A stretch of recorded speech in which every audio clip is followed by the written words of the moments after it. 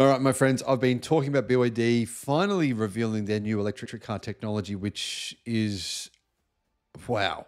It is such a big difference in comparison to, say, for example, the BYD Seal, which is, it's decent, it's good, but it's pretty old school in comparison to BYD's new EV platform and its new batteries. In fact, the difference is so stark, you'd be shocked to see it. I think you'd be really shocked to see the technological advantage or improvements that BYD have just revealed, charging speed, EV platform, the voltage.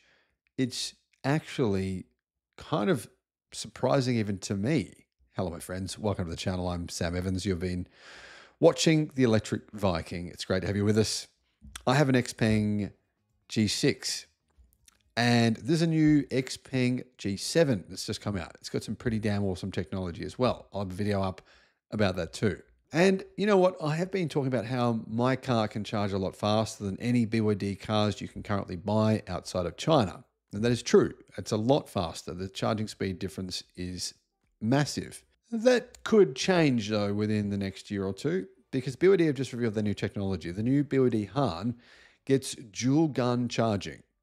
You can charge from 16% to 100%. That's a very unusual figure, 16% to 100%. I'm not sure where they quoted that, but anyway, you can do that in 24 minutes, which is ridiculous. In fact, this may make it the fastest charging car ever in terms of mass production. You can even do that at minus 30 degrees Celsius, which is also equally ridiculous.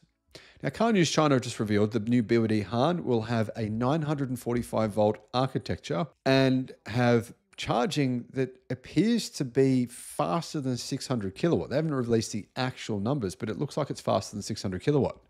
Charging from 16% to 80% takes 10 minutes. Now, there are EVs in China that can charge a little bit faster from 10 to 80% than this car. But to get that 100% figure, normally an EV battery will charge much slower from about 80 to 100%. So it's not really worth sitting around and waiting for it. People will just leave it 80%. I'll leave a fast charger at about 80 to 90% because it's not really worth, like I said, waiting to get to that 100% number. The fact that this car can go from 16 to 100% in 24 minutes, I don't think we've seen that before in the industry. So that's insane. 14 minutes, right, from 10 to 80% is really good. It's just not the absolute best, but it's still amazing. And this is clearly the fastest charging speed we've ever seen from a BYD electric car. The fact that it can even charge minus 30 degrees Celsius, it can be charged by a 120 kilowatt charger. We haven't seen that in the industry yet either. And that really shows you that electric cars, and in particular, lithium iron phosphate batteries, which have had problems in the cold, have come a long way. What this means is that BYD's new batteries, the new LFP batteries, are capable of charging and operating in freezing cold temperatures. We're talking temperatures you'd see on Mount Everest, minus 30 degrees Celsius. Now, I know it gets colder than that there, but that's around about Mount Everest temperature. The most interesting thing, though, as Car News China has reported, is the BYD Han can use two chargers at the same time. So you can see in this picture here, there's a BYD Denza being charged by two different chargers at once. That means you can plug their guns in simultaneously and charge much more quickly. BYD did use this technology on the Denza D9 and the Denza N7. And I believe General Motors have as well with some of their vehicles. So the charging specs have been revealed to be 580 kilowatt. So the power has been revealed of the motor, right? The real motor for the BYD Han, it is 580 kilowatts. So just one motor has 580 kilowatt of power. That motor, I believe, weighs about 70 to 80 kilograms. That's an incredibly energy dense motor. In other words, stick two of those motors on a car, you've got 1,160 kilowatt of power. What about if you went quad motor, right? One motor, two motors at the front, two motors at the back. I mean, you're talking about more than 2,200 kilowatt of power. I think that that would be absolutely ridiculous and completely unnecessary, but it's kind of insane to think of what's possible, right? The motor can spin at a maximum speed of 30,500 RPM, which I have never seen that before from any other electric car motor. That is insane. The next fastest, I believe, electric motor is Xiaomi's Hyper Engine V8, and that has that can spin at 27,200 RPM. Now, the hard L actually has 2 electric motors for a total system power of 810 kilowatt, which is obviously well over 1,000 horsepower, and it can do 0 to 100 in 2.7 seconds.